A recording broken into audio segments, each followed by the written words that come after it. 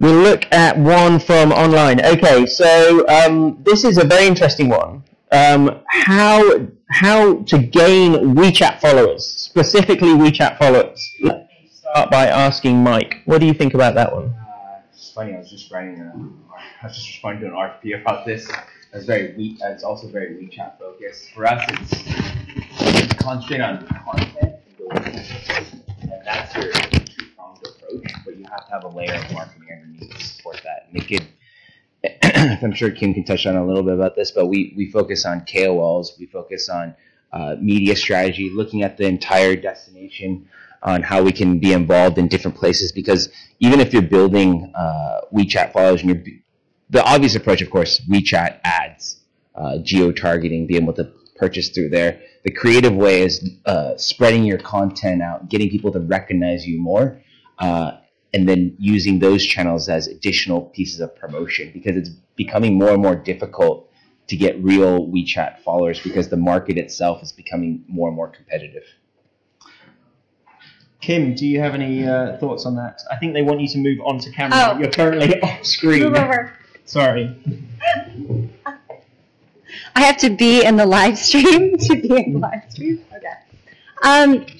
Yeah, from our perspective, KOLs are both the content creators as well as distribution for your content, right? And they can bring their followers and audience to your community with the right level of storytelling. So oftentimes we see brands and organizations when they're first starting out, they're very much working with KOLs to create some of that initial content so it has legs in distribution. Because when you're just creating content and you don't have any followers, it's very hard for that to get seeded. So that's usually what we see. Cool. Thanks very much. We have an audience question. Just on the brand ambassadorship, and as you said, it's a very difficult thing to build. When you're selecting, I suppose, a partnership between a brand ambassador and a brand, how long is that relationship expected to last? And is that something that goes beyond what would start off as being financial and to be something that is, obviously there's always money involved, but something that becomes a team thing to grow, a product or a brand? So the question was, how do you grow a brand ambassadorship program? And then specifically, how long do those last for? And three, what do those kind of arrangements look like, right? So the first question, for a lot of organizations, you want to first test and iterate, right, before you scale up these kind of programs. So I'll give an example. It's a company we're working with that's specifically Irish and UK baby products. And they happened to find a Chinese mom who just relocated there. And so she live streams every day. And she was very much a micro-influencer who just had a couple hundred to now 10,000 views per live stream. And on top of that, actually directs WeChat followers and traffic to their WeChat shop. So that's a very geolocation-based brand ambassadorship program. And what started as purely like product gifting, as I mentioned in my presentation, it is now something that they're looking to test and roll out. And not necessarily Chinese live streamers who are located in Ireland, for example. So I think that's like one example. And the question is how long? Usually brands who are pretty experienced at this are looking for something that will be at least several months, say, 6 months, 6 to 12 months. And it does require the content to engage them over that period of time. So if you were working with like a top tier influencer and they came to your destination and they made the experience, you want to make sure that they have enough content so they can actually post that content following the event, right? And not necessarily during, not just for only during when they were there, but then afterwards. Cool, thanks very much, Kim. I know Mike has a bit of experience with more sort of longer-term KOL relationships. Do you want to add anything to that? I think it really depends on the type of, I should say, the type of influencer. So if you have like a celebrity, I mean, more than likely, if you want the celebrity to be your brand ambassador, the longer they're your brand ambassador, the more effective it's going to be for your brand. But the choice of that celebrity is also very important. We've had some clients in the past to go do a lot of background checks on them. because you never know what kind of things that they've hit in the past. Some brands are more sensitive to some things that the KOL has done in the past. Even in China, sometimes it doesn't really matter as much, but for the most part, all our clients who work overseas, they care about that stuff, and they expect either you or your agency to do a good background check to make sure that whoever's representing you over the long haul is clean, represents you well, represents your culture, represents your messaging, and that alignment is supremely important as you're starting to grow your brand in the market. And so I was curious, like, in your experience, like nowadays the users of WeChat or Weibo have more tolerant or less tolerant to see the ads of a KOL. So that question, let me just repeat it for our live stream viewers. Are the followers on WeChat and Weibo more or less tolerant to KOLs advertising for brands? Kim, I'll start with you. Well, the Chinese consumer is very savvy. They know when there's sponsored content and when there's not. And what matters is whether or not the content is good. Whether it was informative, whether it was a good story, whether it was entertaining, whether the photos and the video were well produced. This has been on since the age of time of Weibo, which is not so long ago. And so I think it comes down to, is the content something the audience wants to see? Just before I pass over to Mike, I mean, they recently changed the regulations on WeChat, so you now are forced to declare, right, if your content is sponsored, and you can get in trouble if you're found out, right? I could talk a little bit more about that. I think you guys who are the brand owners who represent your brand, you know the brand better than anyone else. Well, you should, anyways.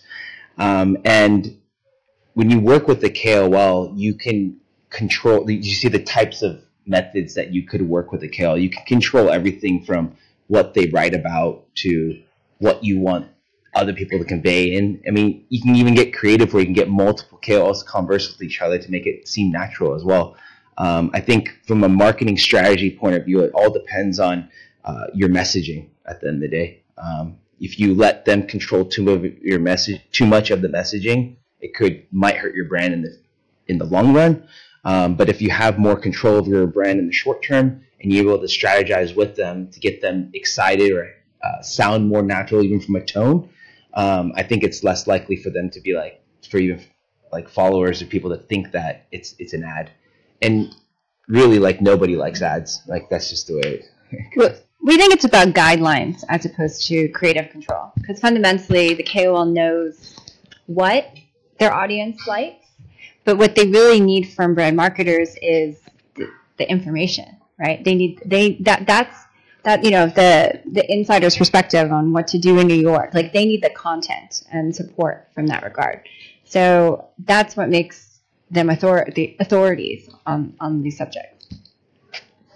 Cool, thanks very much. We have a couple of questions coming from the comments on live stream. We've got a softball one first. They said, any recommendation for a social media tool? Well, I can definitely recommend KWO for that one.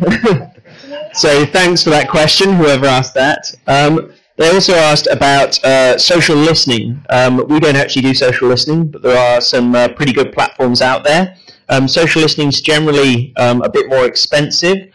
You can look at, depending on what you're wanting, social listening on WeChat is very hard, and from the data we see, it can't really be trusted that well. But there are platforms like Radarly from the company Linkfluence, who we have worked with, and they're generally very good for social listening, so you can contact them about a campaign.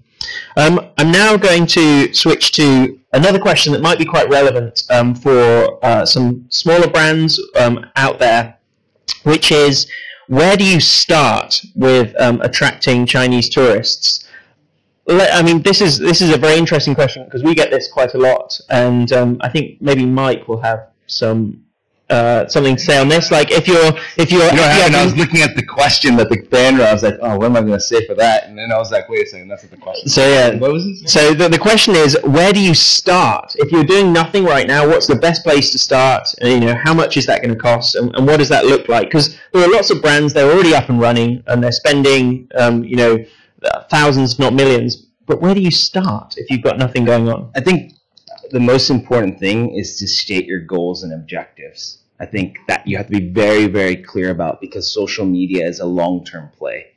And in some cases, it's about understanding that. A lot of brands think that they can come into a market and then all of a sudden just, hey, where's my followers? There's 1.4 billion people in China. What do you mean you can't get me 50,000 followers? And it's also to be aligned with whether it's your internal team or external team, what your KPIs and what are the most important things. Like, how do you measure followers versus engagement? What's actually the most important thing to you, and what should be most important thing? So if you're a new brand starting in market, do your research first. I think research comes at the very beginning. Understanding who your consumers are, because your consumers are going to be very different depending on which vertical of business you're under. I would recommend to, even before you jump on social, do small like sessions to understand key questions that you want to find out about, because then that can build your content strategy. That can tell you what your KOL strategy should be. And so then you produce content that people actually want to read, because to me, that's the most important thing, is that preparation in the beginning before you even get started onto a social media platform and get on Weibo. You have to know what direction you're going to be going along the way. Kim, how about you? Where should brands start?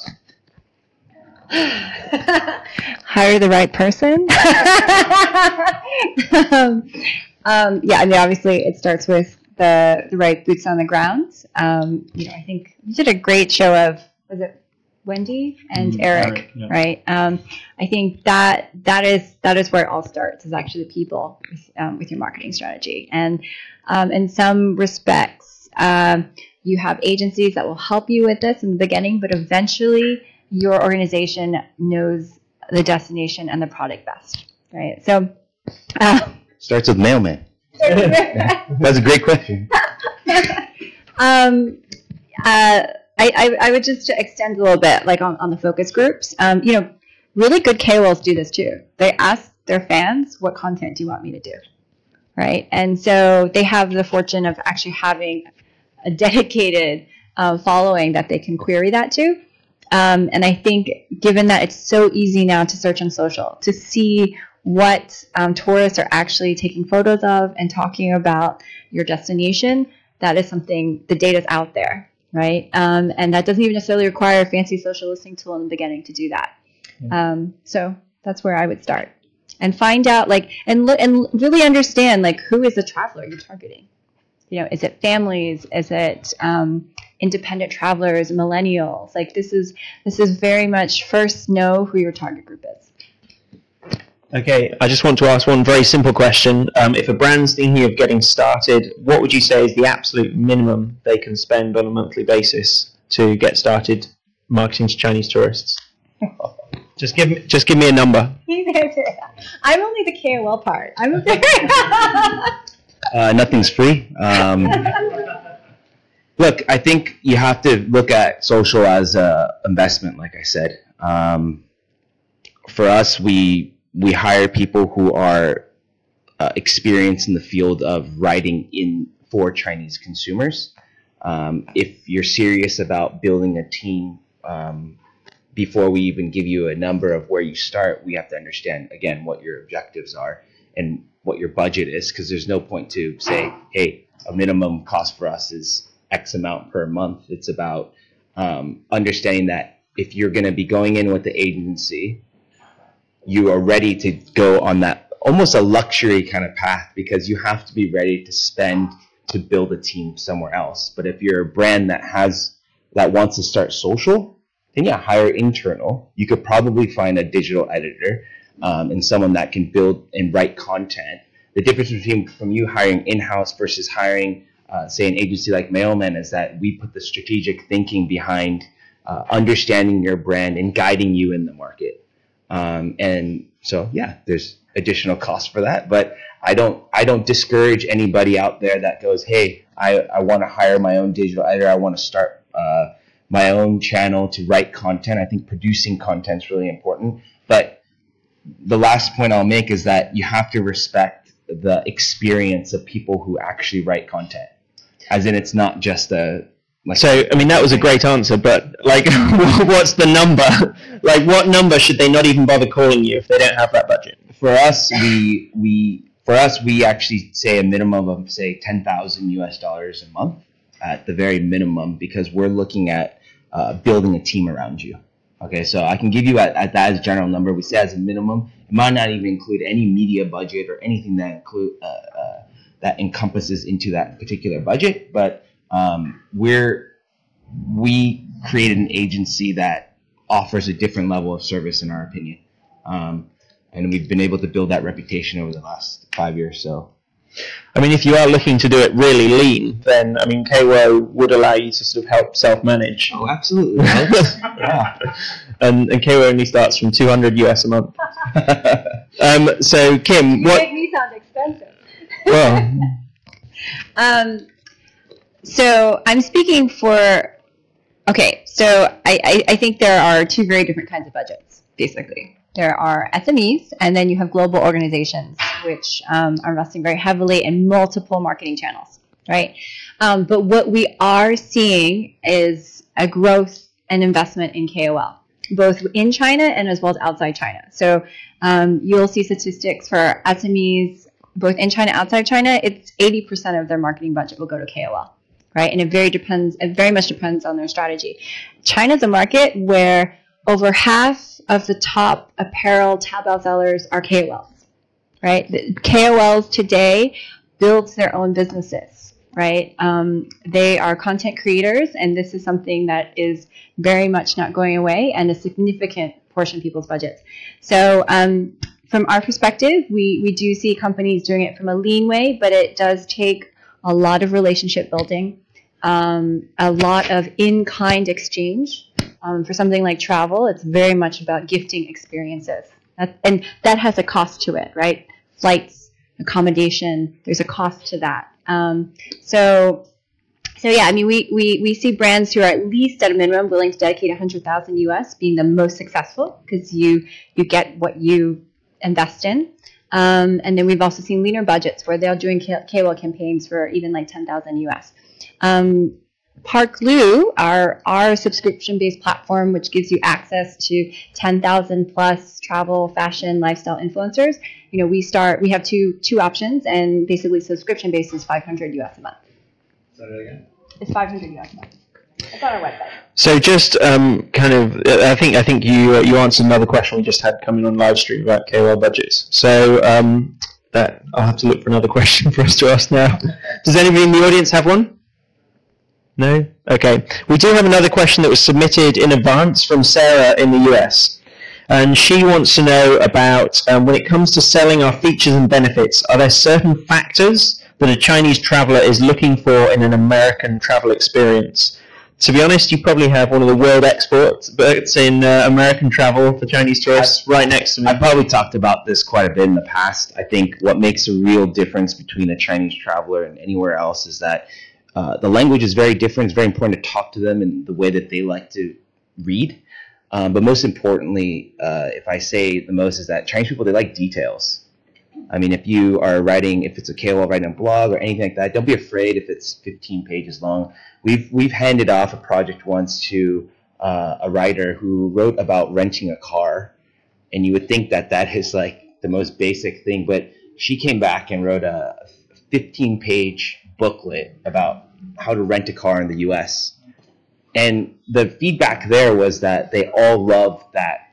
Everyone loved it. Because I would say we, but like, you know, if you're an American or you're a Western person, you think of renting a car, that's very straightforward. Go on the site, pick your car, make sure whatever, click all the boxes. But the Chinese person wants to know about, what am I clicking? And what clicking, what car should I rent? All the way down to what are the colors that mean on the side of the road. You know, every single tips and tricks that you can tell the person, they all take that as they're getting ahead of the game, right? If you can offer, like, hey, if you go to this website, get a coupon, this is the cheapest, like, they love that stuff. You know, I'm Chinese American. I base some of my experience on just my mother, so I know how Chinese people really think sometimes. And I think details are really important. And I'll give you one more example, which is we worked with a travel blogger once, and he wrote basically 3 paragraphs about not forgetting to bring a water bottle onto the airplane. And it was like a tedious 3 paragraphs if I read it, but for a Chinese word, they'd be like, well, that's a good tip because there's no water when you get on the plane. So remember to definitely look around, shop around, and bring water onto the airplane. And those are little tidbits that really make content successful because it comes from personal experience. And I think when you look at attracting followers, you have to remember what are the things that Chinese people are used to: slippers, hot tea, hot water, all the way up until when you're writing content, what kind of content should you be writing and the length of content. Just to extend on that, when you mentioned personal experiences, yeah, where does it sit with Anglo-Saxon or Westerners' personal experience versus a Chinese personal experience in terms of the influence, or how much they'd be influenced by that? Because I think it's shifted the last couple of years that Chinese would prefer information from another Chinese person rather than a Western person telling them what they can and can't do.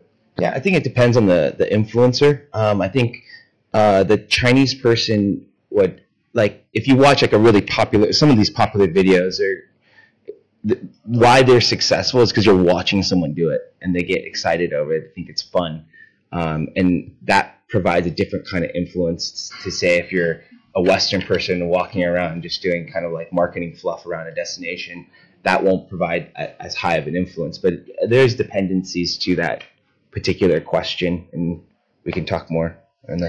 Just to catch that for the live stream in case nobody caught it, we're just asking why do people prefer their information to come from another Chinese person or a Western source? And I'll just let Kim have a moment on that. They want it from someone they trust. It's no different. It's actually no different. Yeah, and to talk about KOL some more. A lot of them actually have been doing and creating content for quite a while. Oftentimes more than you don't develop a following overnight. It usually takes a couple of years. So they've built trust with their audience.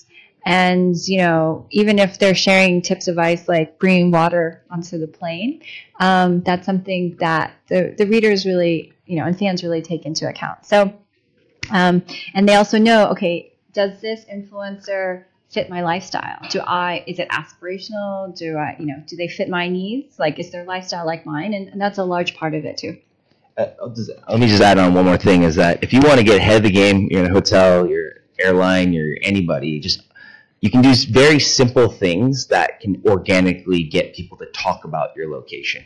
So I'll use slippers, for example. If you ever go on a flight, you're flying to the States, I've once seen a Chinese person in economy try to steal the pair of slippers in business class just so he'll have the slippers to walk around in.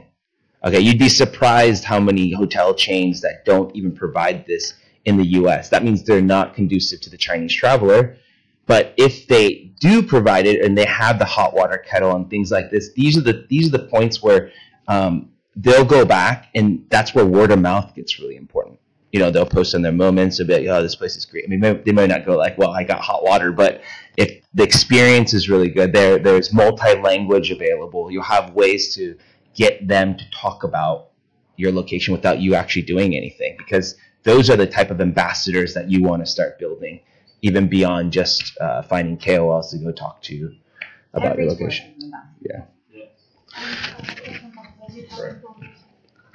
We just have one. We're going to take one more question from online, and then we'll see if we have time. I think we're running a little bit short on time. So this last question is from somebody from the Pandanus Beach Resort in Sri Lanka, and they're wanting to know specifically about premium Chinese travelers. Is there anything that's different about attracting premium Chinese travelers to maybe the mass tourists? If you're a very high-end resort, what should you do differently?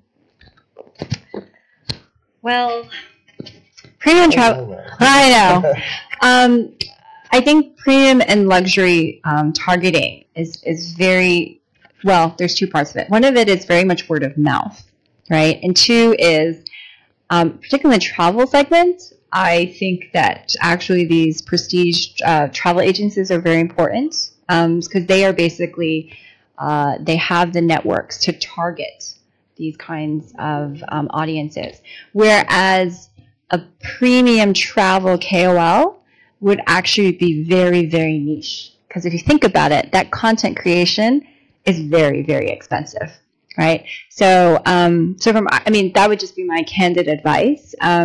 Though the best way to attract, the best way to actually probably build awareness on premium travel experience is through actually probably celebrities. That's my guess. You've seen this with Bali. We've seen this with New Zealand. We've seen this with UK. Celebrity weddings are huge in terms of building awareness for premium experiences. It's created a huge lift in Chinese weddings in Bali because of this. Mike, how about you? Well, I thought, do you have time? Yeah, just do you have anything to say on the premium sector of the market? I don't have that much to say, actually. I think, we ran a couple accounts with the luxury resort. That was one of our clients before. Some people only want to attract a premium, but a lot of people who look at luxury, they're looking at masses, right? Like, it's a weird example to float to, but if, say, for example, you're the NFL and you have all these people who already know about it, you're not going to keep wanting to talk to only those people. You're trying to expand your reach. So we focus on, when we're say back to the luxury example, we're going to look at different verticals, right? People, if it's about food, maybe you just talk a whole month about food, or you talk about wedding locations that you can do over there. I think it can attract. Weddings are huge, right? So you don't necessarily have to be luxury. That's the one time when people will spend more money, and they're looking for the best locations. I have no experience about this, but I'm just... I was going to say, where was your wedding?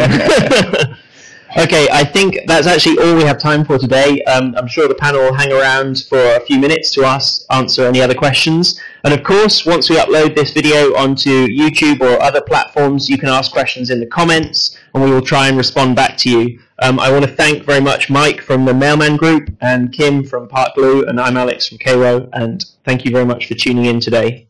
Thanks.